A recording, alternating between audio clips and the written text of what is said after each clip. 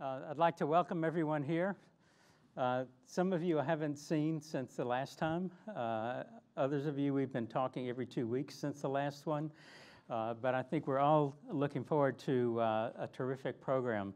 My job for the first 10 minutes is to inform you what is expected of you, because everyone here has a role to play in the success of the meeting.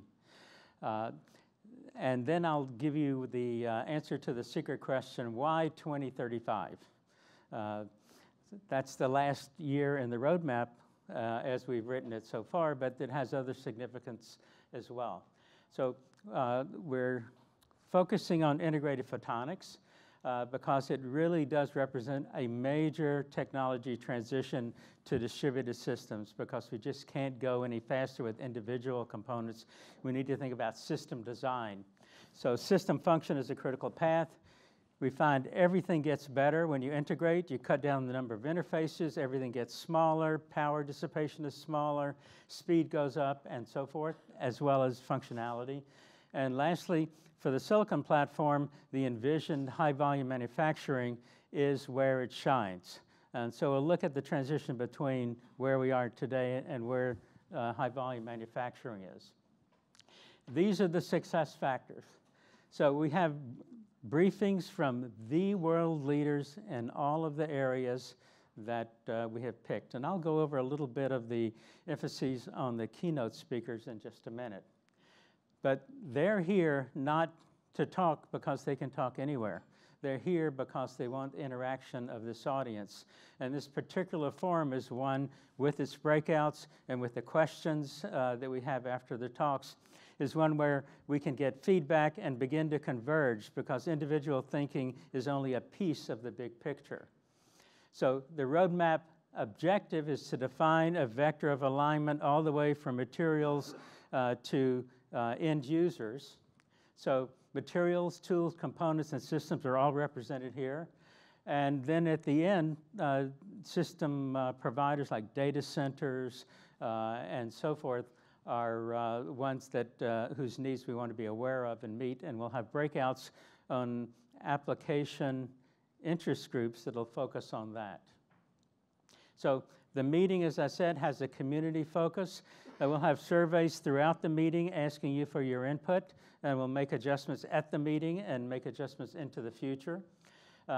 We ask that you engage with the speakers in any way that you see fit, and by all means contribute in the breakouts. So it was a long path to get here. This particular forum has been doing roadmaps since 1997. The first one was commissioned by OIDA, Optoelectronics Industry Association, asking for why is all of the optoelectronic manufacturing in Japan at the time. And that report took a look at what the manufacturing issues were, particularly the nature of the small cottage industry type approach that we had in the US versus a more global manufacturing approach that they were taking in Japan at the time. Then the first big roadmap was 2005. The next one was in 2009, which really began a lot of industry involvement. And then 2010 to 2015, a number of small roadmaps focusing on particular research topics such as energy, systems optimization, and so forth. And then the more formal roadmap started in 2005, the Photonic System Manufacturing Roadmap, then IPSR 2016, which you all have a copy of, and then the updates to 2017, which Bob Fall will announce later in this meeting. So this is where we are now, and I'll give you an idea of what we have to do to continue this productivity. Next slide. So the mission that was adopted formally in 2011 for this particular meeting, and at that time it was called the Communication Technology Roadmap, is that this meeting would be the primary initiative of the industry consortium associated with the MIT Microphotonics Center. It would bring together academic and industry specialists, so the top thinkers in the field, looking at photonic hardware in data communications at that time. The research and the results of the particular meeting and the roadmap that we had was to examine, anticipate, prioritize, and measure market demands, gaps, and technology barriers to realizing an integrated photonics functionality, and then assigning timeframes and engineering milestones. And so when you bring together the top thinkers in the field, you expect something should come out of it. And the roadmap is a way that kept the discipline for us to be productive rather than just have a meeting where we talk and then go home. So let's think about the keynotes that we have. The first four at the top are the four large, maybe the world's largest consortia associated with government-sponsored integrated photonics. The first one, which is the first talk, is Victories. The VI stands for vertically integrated, and it's looked at telecom. It started 10 years ago. This is the 10th anniversary, and the final, I think it ends April 2nd formally. Is that correct, Shu? That's one. So we'll hear what they achieved. It was the first consortium focusing on silicon photonics at large scale. And they've had a very productive set of milestones going all the way from individual components to network architecture. The Petra, also known as the PECST program in Japan, followed about 5 years later. Professor Arakawa will talk about that. And it's the first government program to formally spin off a company. And we'll hear about their company, AIO Core Limited, which is a short-reach transceiver that was a product of the research done in that program. Next is UKSP, United Kingdom Silicon Photonics Program, and Graham Reed is here to bring us up to date on that. And they're doing some very innovative research in electronic photonic integration in order to get better performance out of components, not just circuits. And then lastly, AIM, Mike Lair is here, and each one of these speakers is the leader of the particular program. Mike will bring us up to date on AIM, which has only been in business about 2.5 years. So you figure a startup in 2.5 years, I think we'll be very impressed with what he has to tell us. Right? ASM America, we'll have the CEO of ASM America, Shem Basad, talking about the tools and their role in getting CPK for the production of integrated photonics. ASM America makes the standard tool for germanium in the industry, a germanium CVD tool. We'll hear from Infinera, IR Labs, and Juniper about integration.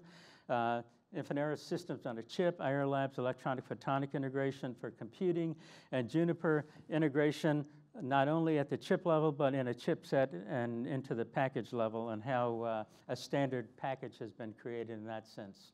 We'll hear from University of Sydney on the world's record in RF performance for photonic circuits, and how they did it and what the prospects are of getting that monolithically integrated on one chip. It uses 2 pieces of monolithic integration to get there, and what are the prospects for getting there all the way. Then we'll hear keynotes before the application interest group breakouts from 3M and Molex on the first application interest group looking at onboard photonic interconnection. And then we'll hear from Technical University at Eindhoven about the joining together of our roadmap with the European roadmap, and particularly what's going on with the joining of the meetings and advances in their twig and test. And then lastly, we'll hear from Loop Capital. This is the 4th year that Jim Kistner has come here. Every year we learn something about ourselves that somehow we missed looking in the mirror. He predicted consolidation 3 years ago. He predicted 3D a year ago. And his talk this year is called Silicon Photonics Belle of the Ball. So I have no idea what he's going to tell us about, but it sounds like it'll be interesting. So this gives us an idea of a target that we have committed ourselves to, and you can keep this in mind as we go. 2035, so let's start focusing on that. If we continue on the performance over cost vector that was established for telecom, high-performance computing, and data centers, the rate of that learning curve is about 1,000,000x every 20 years, 1,000x every year. So Harm Doran, who is no longer with us, but when he was part of the roadmap, talked about how we could project this forward, and he put this plot together, dollar per gigabit per second per year, and if we focus ahead, in 2012 is when he put this together. He's predicting in 2022 that would be almost at 1 cent per gigabit per second, and it would be the equivalent of a 48-point rack interconnecting at 400 gigabits per second per channel at a cost of $400. Okay? So think about it, and think about the fact that 2022 is not that far away. Right? Okay, and then finally, where does 2035 come from? Well, it started actually with the Victories project, which took a look at the power consumption of electricity in Japan and just projected where the IP router consumption would be. And by 2035, all of the electrical power generation in Japan would be geared toward just running IP routers in their telecom network. So they had a pretty good case that something had to be done, and as we'll see, they've done something on that. So that was the doomsday prediction 10 years ago. Then we look at performance over cost and where we're going, and this is something that John McWilliams put together, looking at the challenges that we face in integrated photonics. So we need to keep reducing cost in relatively mature technologies. So where is that cost reduction going to come from? And particularly if we're going to be moving to platforms such as silicon, we need high volume manufacturing applications. And we need to move away from 100K up to 10 million type units. Those of us who were at OFC a week ago noticed a real change in tenor from thinking about data centers as being the key driver, and Mike Lair and I were discussing this. Are data centers going to be sufficient to drive integrated photonics into high volume? And we both concluded probably not. Everyone at OFC began to think about the fact that consumer applications are going to be the driver. And applications such as 3D imaging, in mobile devices and so forth are huge drivers. And they're already beginning to say, you have to increase the wafer size in order to get the production, or we're not going to be able to invest in you as a vendor. So the manufacturing supply chain is beginning to fall into place. But if we look at that, just to close at a high level, this sort of predicts that there's going to be chaos for the next few years. As John puts it, an existing hodgepodge of proprietary, company-specific, and standard interconnect designs will fulfill existing applications at very high cost.